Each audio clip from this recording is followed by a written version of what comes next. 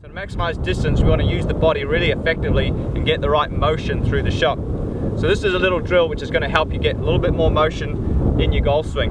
So you take your normal setup, get yourself tilted behind the golf ball, but you're going to have the right heel above the ground, and then as you make your backswing, you're really going to slam that heel down and feel the weight shift into that right side, which is going to help then, if I've got some weight here, I can then transfer it more into my left and create more energy going forward.